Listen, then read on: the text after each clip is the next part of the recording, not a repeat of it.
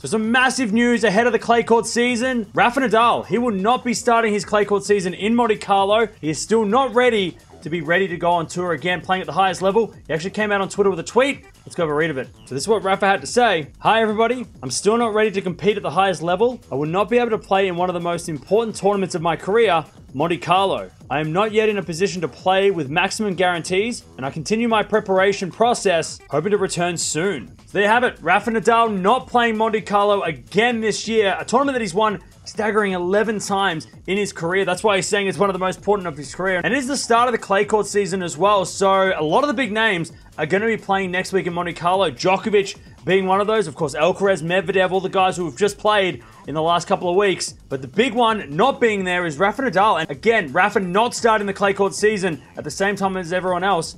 But when are we going to see Rafa? He is on the entry list for Barcelona the week after. Of course, being Spanish, being at home, he's won Barcelona a hell of a lot of times as well. Or are we going to see him in Madrid a couple of weeks after Monte Carlo, which is another massive tournament, of course, a 1,000 event. He hasn't told us. He doesn't know. But there is going to be massive names playing in Barcelona. I expect him to probably play there. But let me know down in the comments below. When do you think he's going to come back? So Rafa Nadal officially out of the Monte Carlo Masters for 2023.